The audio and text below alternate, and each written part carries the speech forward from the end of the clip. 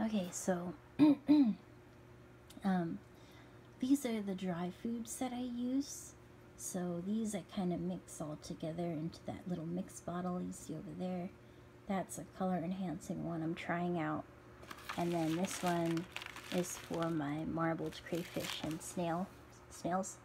So one thing to keep in mind when I talk about dry food is that all my fish are really small.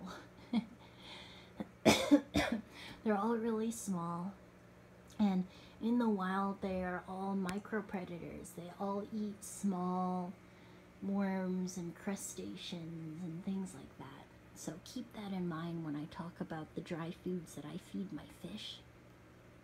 All my dry foods are really small in size, and they are all very high in protein because they're all carnivorous, with the exception of the marbled crayfish and my snails. So all my fish are micro predators. So I choose foods that these in particular that are high in protein and small in size.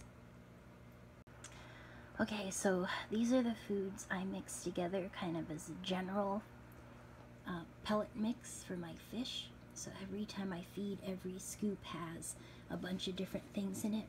This is just a Beta Pro thing that I'm repurposing and using to mix my food in. One thing is to keep in mind is once you open your food, its effectiveness, we'll say, starts to go down. And I didn't really think about this a lot before. And then I started reading articles about, like fish food can degrade quite quickly once it's exposed to air and light. So what I started doing is opening these things and then storing them in my wine cooler so that they're at a cooler temperature. I think in the future, like for example, the next time I get Baslier's biofish food, who knows when, because it's not here in the United States, then I'm going to divide it up and kind of freeze and freeze parts of it in a vacuum sealed bag. But as of right now, the best I can do is open the original containers as infrequently as possible by mixing small portions of it in here. And my fish room is pretty small and my fish are pretty small. I go through one of these in about a month. So I know you guys with the big fish are probably like, what? But I feed mainly live and frozen thawed food, and then I feed pellet foods. I mean, I feed them like once every other day, something like that. But again, some of my fish don't even take pellet food. Like I've tried to get my pygmy sunfish onto pellet food for years. I've had them since 2011, and I'm like 6 generations in and they still won't take pellet food. So anyway, side rant over. So this one, Azu, I got this from one of my friends who got it from one of his friends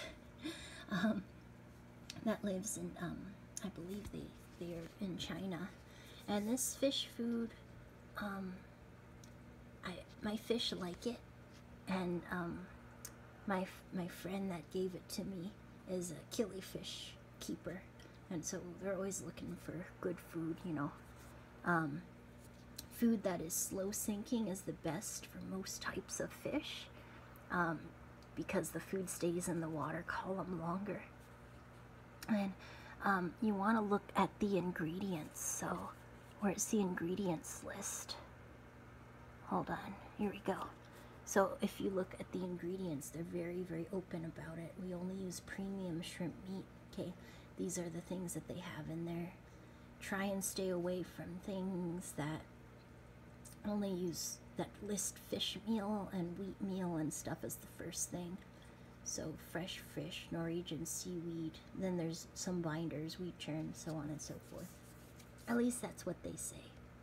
I don't know, I'm not a fish nutritionist, but I do know my fish really like the food and they grow well on it, and that's good enough for me. So I have this. I have another one, Excellent Bits. This one's a little larger. So for me, large is like this New Life Spectrum Grow. I have to get the Grow because they're 0.5 millimeter sinking pellets. This is like the largest I would give my fish. Again, I have tiny fish. This is the largest pellet that I give my fish, is this.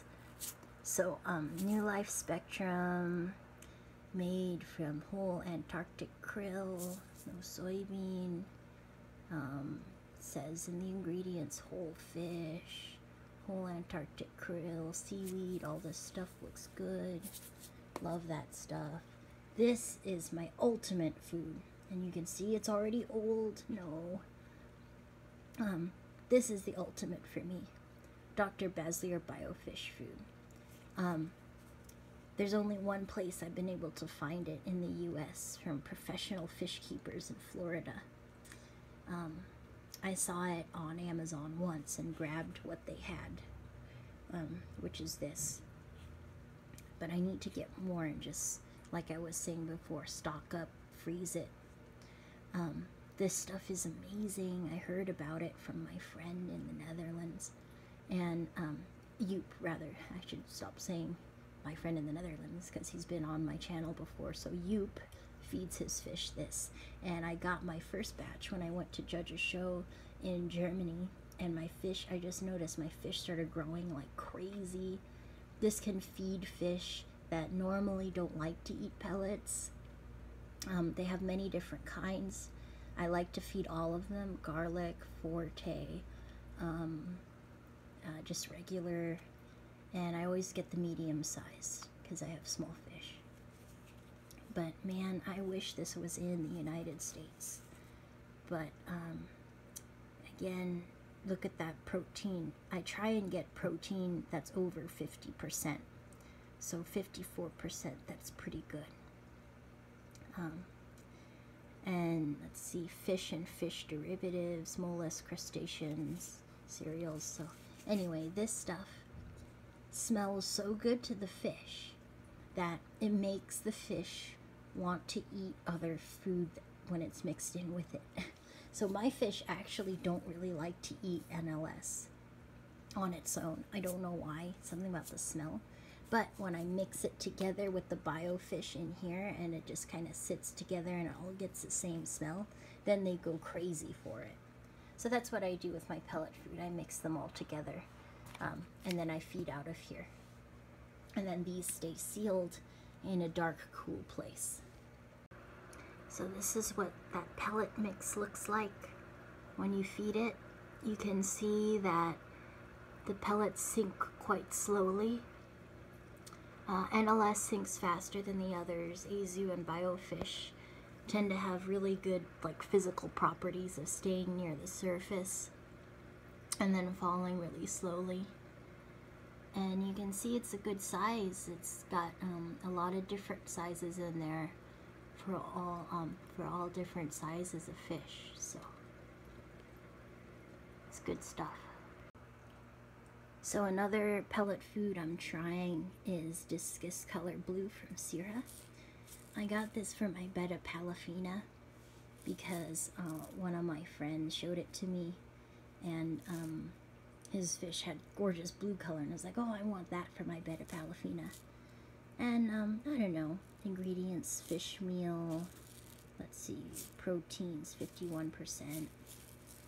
My fish like it. I haven't really seen a difference in color from feeding this, and I've been feeding it to them for a couple months. I don't know, I think they're just getting bigger because they look the same color as they were before. So, but anyway, I do feed this one as well. So this is what I feed my marbled crayfish and my snails. I really needed a food that had calcium in it because San Francisco water is so incredibly soft. And I found that as soon as I started feeding my marbled crayfish and snails this, their growth skyrocketed and their shells look so much better. maybe this is why she looks so lovely and dark brown. I'm talking about my crayfish, obviously. So, yeah, I really like this stuff. But anyway, I hope you enjoyed the food tour. Thank you, Jackie, for giving me the idea to share what I feed my fish. She has a great food tour. She feeds way more stuff than I do, way more variety in her stuff, which, I need to get better at. If anyone has any ideas for food that my fish would like, then please comment. I love learning about new foods that could benefit my fish. So thank you and have a wonderful day.